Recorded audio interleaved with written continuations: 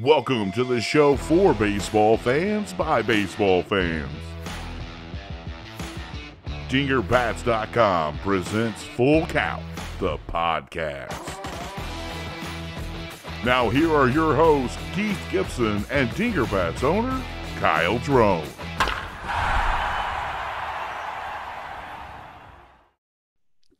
Hello, everybody. Keith Gibson here on Clubhouse Lounge Radio. A special day today, as we're going to talk a little baseball here on our DingerBats Full Count sessions.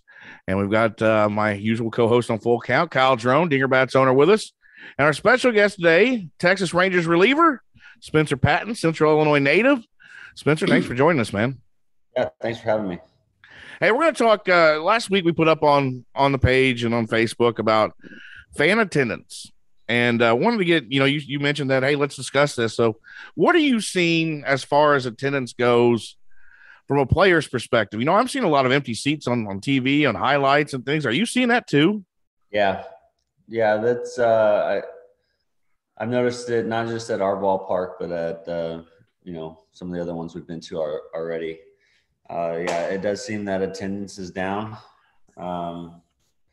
I think there's a number of reasons as to possibly why that could be, stemming from the lockout.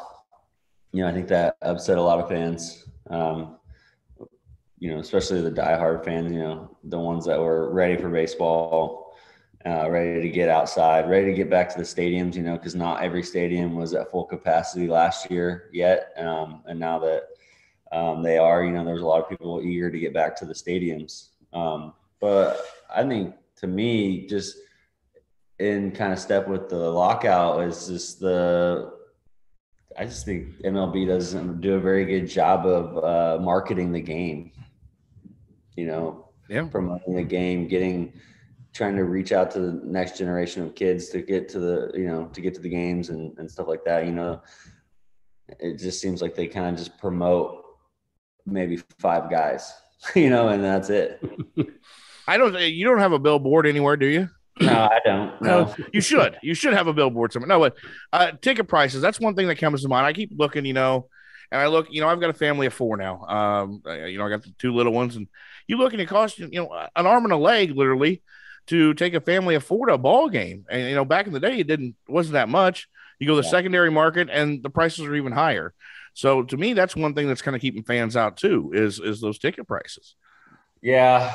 I think, I think there's still ballparks out there. Unfortunately, it's not across the board, but, like the Wrigley's, the Fenways, I think those are always going to be the cheaper ballparks to go to just because they traditionally have been, the more teams buy and build these big multi-billion-dollar stadiums, tickets are continually going to go up. I think it's a bad time right now to go with tickets high, with the economy, gas prices and all that stuff going up. Everything's going up. If you want people to come to the games, then, the ticket prices should be lower. I think they make just as much money inside when people are inside the ballpark as they do actually getting them there. Yeah, $14 beers aren't cheap. Yeah, right. Yeah. Do you think it kind of is a direct effect too, like a mid-market team such as the Rangers goes out, builds a new stadium, spend a lot of money on bringing on some star power this year, and now they feel like they've got to get that investment back immediately instead of letting it take its course? Yeah. I don't know. I don't know what the, business strategy is on that, but, I'd imagine they're going to try to get that money back at some point. So, whether it's ticket prices or, the money that these players are going to bring in for, as far as, jersey sales and marketing opportunities and stuff like that. But, I don't know what their price points are based off of, but it does seem like it is a little high. I know that some places for opening day up in the nosebleeds were like $90 a ticket. That's insane. I mean, who would want to spend $90 to go sit way at the top of a stadium, in the freezing cold? Do you think that's had an effect too, Spencer, a little bit? I know Wrigley is a place. I love Wrigley. I'm a big Cub fan. Mm-hmm. but April's not a time where I want to go to Wrigley because of the weather. Yeah. Down there in Texas, it's a little warmer. But Wrigley and these upper Midwest and East Coast, it's still a little cold there. That's going to affect it a little bit too, don't you think? Yeah, but I mean, it's cold every year at the same time. It's just attendance this year is down from previous years. So I just think the lockout didn't help whatsoever. And then just the marketing standpoint of MLB, how they're promoting the game. And I think baseball in itself is a lot different than other sports where the traditional, sense of the game is what draws people to the game. And then, every year it's like we have to deal with cheating scandal. We have to deal with MLB making all kinds of crazy rules, and just all this stuff that keeps getting dumped into the game. I think it's kind of starting to turn people off. I mean, it's not been I agree with you, Spencer. It's not been a good look for baseball the last few years. No. And so I don't know what do you think would draw? Because I want my son to play baseball. I do. I mean, we're diehard baseball fans. That's why we're sitting here talking. But what can draw that in? What do you think has to happen to draw these fans back in? We got to get to a place, where we're not having these discussions on how we can fix the game for cheating, or for, sign stealing or whatever it is. Now you just got the Yankees letter that just came out, and then it seems like we're not that far away from when the Astros did their thing. It's just like we need to get this to a point to where all that is no longer a conversation. The game's moving along steadily without any issues. And we need to stop making all kinds of rule changes to the game. It's like they're like, oh, we want to try this. Oh, that didn't work. Let's try a different rule. And I kind of hate the whole argument of let's speed the game up, and time frame or whatever, the pace of play. I hear that argument all the time. The pace of play is what keeping people from baseball. Well, I disagree. I think it's just keeping people who don't really like baseball from coming to the games, right? Like, they just want to go drink beer and not be there all day. But the true fans that love baseball will go to a game, right? Like, oh yeah. So I think what's turning those true fans off is all these crazy rule changes and the way that MLB's marketing the game. As I go to watch the idiosyncrasies, I know it's a big word. I usually don't use big words like that, but the little things that like you, a pitcher, what are you doing stepping off the mound? What do you, it's those little things that I enjoy going to a ball game with. My question though is if it's not tickets, it's not that. Could it be that maybe making it more a little fan friendly? I mean, the players have a little bit more, I don't know how I want to say this, a little bit more interaction with the fans, because you go to a ball game, you're kind of kept away from everybody. Yeah. And I love the fact that a lot of players will sign autographs and stuff for the kids, because you do have a lot of older people who just want the autographs to sell and make money off of, which I hate. But could you see a little bit more interaction and think you draw that back in, that younger fan base? Yeah, I think so. I think the pandemic really hurt with that, because they stopped doing like on-field BP passes and opening the ballparks early for fans to get in to watch guys take batting practice. So I think once we get past this whole pandemic thing, if we ever do, then they start we've already started opening our stadium up for BP passes, so people are on the field watching BP. Once they start letting fans in early again to watch batting practice, and they can get down to the field level and see their favorite players and ask for autographs, I think that'll start to pick back up. That could be an issue with it. Just the past couple of years, there hasn't been much fan interaction. But like I said earlier, I think the people who are really excited for baseball to come back this year in full swing, were kind of, kicked in the head a little bit with the lockout, and, I think that may have something to do with what's going on with the attendance. Yeah, I agree completely. I mean, the lockouts following the pandemic, I think, was a double whammy right there. And I think speaking back to, the friend or the fan friendliness of it, I've said for years, just, I own a bag company. I'm at spring training every year. And it's the players have been distancing themselves from the fans, and it's not the kids' fault. It's not necessarily the players' fault. It's the autograph seeker trying to monetize that. Yeah. And I've said for years, if they could block off a section, it wouldn't take that much, an hour before each game down each baseline for just the kids, 12 and under, let them go down there. And if I knew my kid was going to get a chance to, see these players, possibly get an autograph, I'm going anyway. But, I think it would bring in some new fans that don't get that opportunity, and I just think that's something that goes back to what you said about marketing the game. Your players are your biggest market of the game. And if they don't get to see a superstar or a chance to even be close to one, then, there's not a lot of reason to pay that $90. Yeah, no, I 100% agree with you. And, there's still are players that take time to do those, autographs during batting practice and stuff like that. Just the other day. Oh, absolutely. Yeah, they do. Just the other day out in Oakland, they had like a youth league night, and all the local youth league teams were there. And, I stayed out a little bit and signed a bunch of autographs before the game. And then I got a tweet the other day, just the next day after that, from the dad of one of the kids there, just thanking me and telling me how much his son really appreciate his love for baseball grew after that, and here this kid from Oakland, California is like, I'm his new favorite player just because you signed the autograph, and so I think that does need to come back, because that is when I think back on when I was a kid. What drove me to want to go to the baseball games? Well, it was a chance, because my dad always took me to batting practice. And it was like getting to batting practice, watching guys hit home runs, being able to get down as close as you can to the field and ask for autographs. And, I think that's, my favorite player when I was a kid was Fernando Vina, like not a guy that's like a Hall of Fame superstar.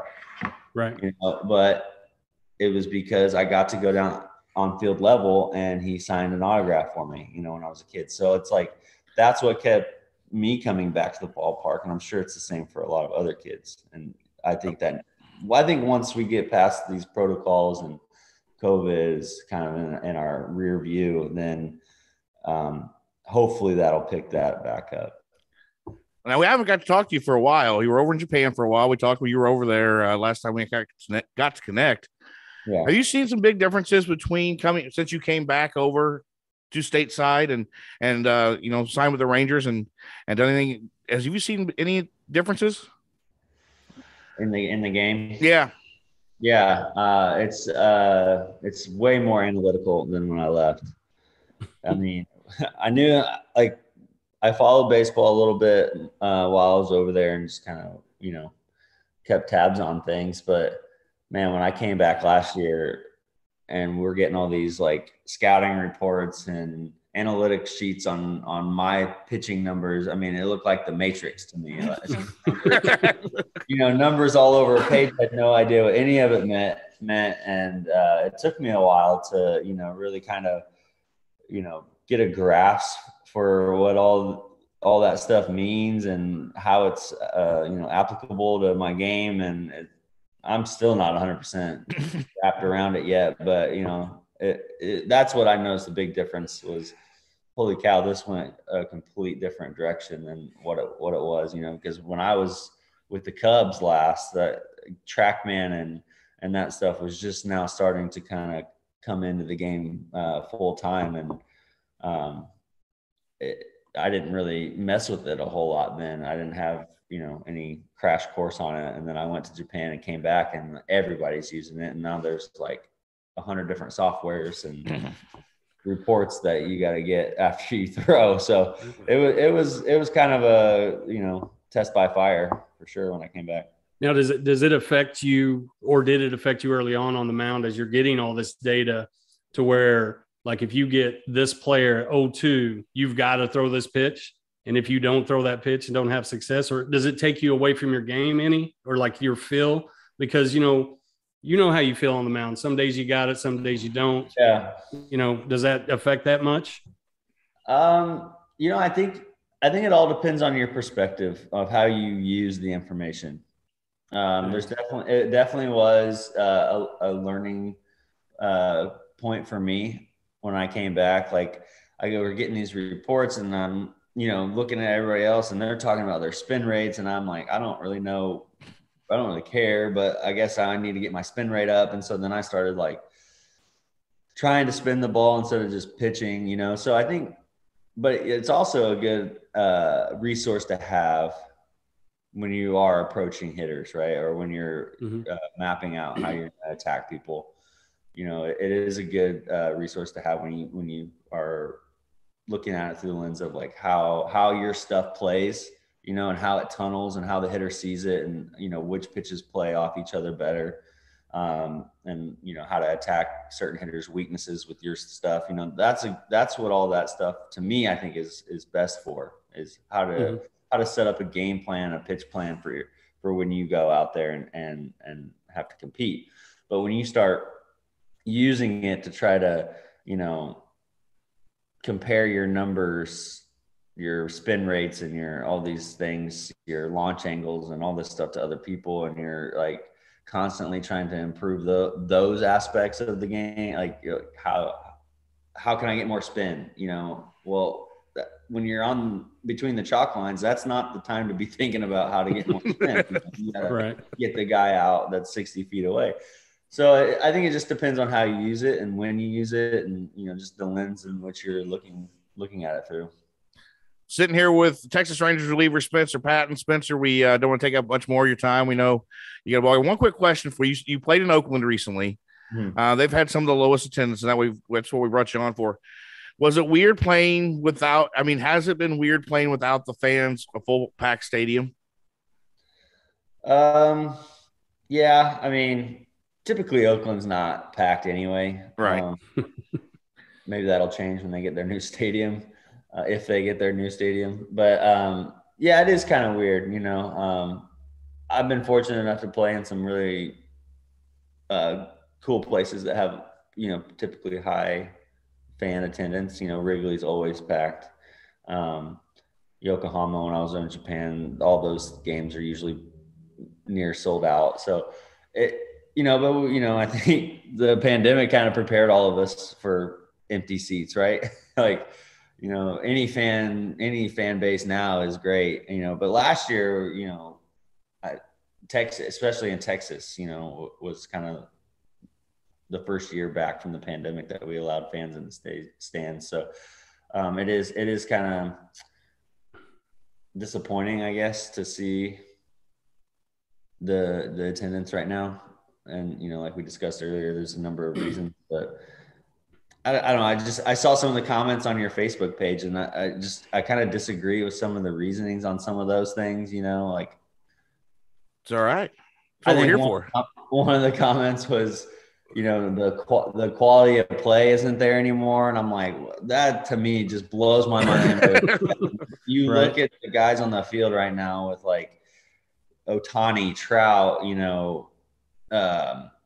Wander Franco, Tatis Jr., Vlad Guerrero. I mean, these guys are doing some outstanding things on the baseball field right now. So that whole quality of play, that blows my mind. You're not watching the game if you think the quality of play is not there right now. Agreed. So and some of the other things like unwritten rules, people not liking the unwritten rules. I don't even know what that means. Like what unwritten rules are there? I mean, I think what makes baseball great is some of the unwritten rules that we have, like that other sports don't have, Agreed. A lot of sports are very, predictable and methodical, whereas baseball is like, there's these unwritten rules that, if you do this, the other team's going to retaliate in certain ways or whatever, and so that to me is what makes the game great. Well, you're on the IL right now. That they called an oblique strain. You said it's in the rib, but how close are we to getting back and get you on the mound?